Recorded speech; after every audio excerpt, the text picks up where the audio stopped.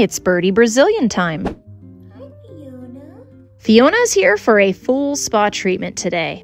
She'll be getting a beak trim, a nail trim, a massage, and having some feathers removed for DNA sexing.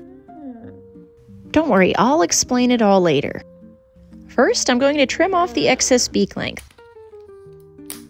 There you go. Good girl. Oh, my. Good girl. Well, now that you've got that out of your system, let's work on getting this beak into shape. With the bulk of the beak removed, I'm using my ceramic rotary sander bit to shape it and remove a little bit of keratin at a time. Parrot beaks are made of the same material as our fingernails and toenails. Beaks have an intricate blood and nerve supply, but we're avoiding all of these things by just taking off the outer layers. For most birds, this process occurs pretty naturally, but every once in a while you get a character like Fiona and it's just not wearing down like it should. While this can be due to a lack of proper chewing items, it can also be due to medical problems. These can be confirmed or ruled out by blood work done by a vet, and if your bird has beak overgrowth, it's a good idea to get them checked out.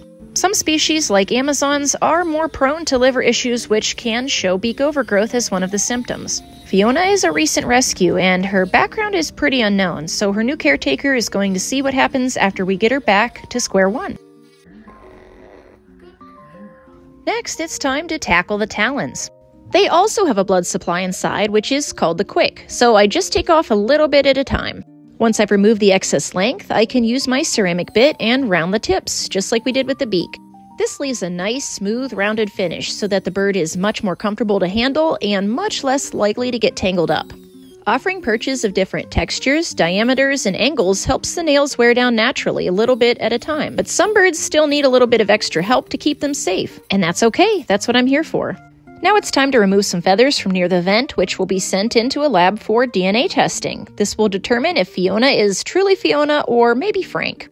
After that indignity, Fiona's ready for a massage. I use organic cold-pressed coconut oil, but you can use any food-safe oil that you prefer. Just don't use avocado oil because it is toxic to birds. The coconut oil helps polish the beak and give it a nice soft shine.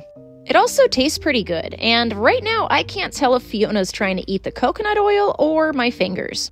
She's pretty quick, but luckily I'm quicker. I think she's just messing with me. You little stinker. So let's talk about DNA sexing and why it can be really useful for pet parrots. Biologically, parrots are birds, obviously, and they do produce eggs from time to time. Egg production is dependent on a lot of factors like diet, access to nesting spots, and even the way that we pet or interact with our parrot. Female birds that are stimulated to produce eggs may be in grave danger. Eggs can get stuck inside of the animal, and this is a life-threatening emergency.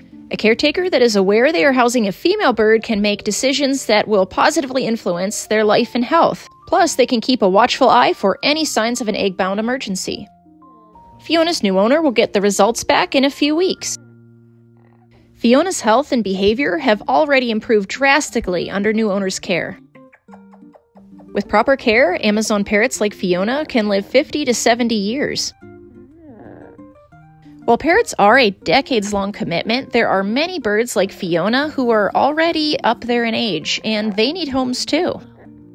I strongly recommend anybody who's looking into making an informed decision to welcome a parrot into their home to look into rescue birds. There are many parrots whose owners have aged out or encountered failing health. In the right home, these birds could have many good years ahead of them. There's just not enough informed homes to go around, but Fiona landed softly in a real good one.